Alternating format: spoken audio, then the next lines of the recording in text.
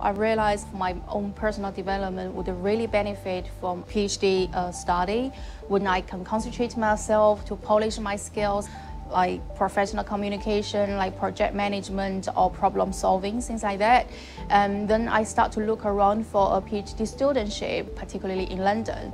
And I found this Center for Doctoral Training in Materials Department, and it's mainly focused on advanced characterization of materials, which kind of like it aligns really well with my previous experience. So this is why I applied, and I'm lucky to get it.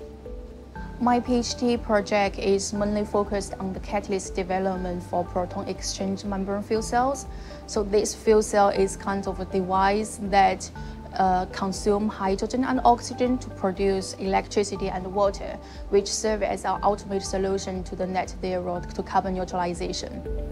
For my project, I'm particularly focusing on the carbon support of this catalyst. The reason for that is that for this fuel cell, it is still relying on platinum, which is a very expensive precious metal.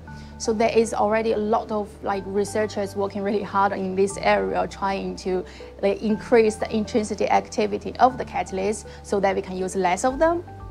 However, when we're talking about real applications, then the catalyst support will come into the picture. So that is what my project is working on. So I'm using biomass, which is actually the world's most abundant carbon resources, to prepare some carbon materials and use that carbon as the support for the platinum nanoparticles, so that the performance of this fuel cell of the device will be boosted.